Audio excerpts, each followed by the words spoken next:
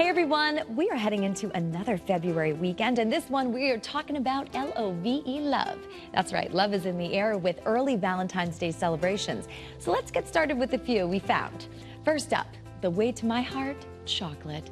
And there's a day that's dedicated to this sweet treat. Listen to this. The Chocolate Festival is Saturday in romantic Willimantic. There will be fun, family activities, downtown, a cake contest, live music, and treats from local businesses. It's what chocolatey dreams are made of.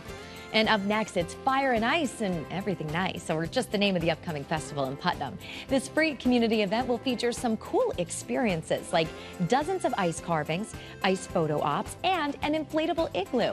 Then you can warm up with a fire dancing, a bonfire, and so much more. That all kicks off in downtown Putnam at noon on Saturday. And last but not least, we've already spread the love with some delicious treats and a little heat, but how about a little meet and greet? Well, there's a Princess and Pirate party in Windsor Locks. So on Sunday, you could head to DNA Art and Event Studio for an afternoon of tea, arts and crafts, and cookie decorating. Princesses will decorate a crown or wand, and pirates a sword or hat. And it'll wrap up with a surprise guest. Get all the information you need on these events, as always, by heading to the WFSB app.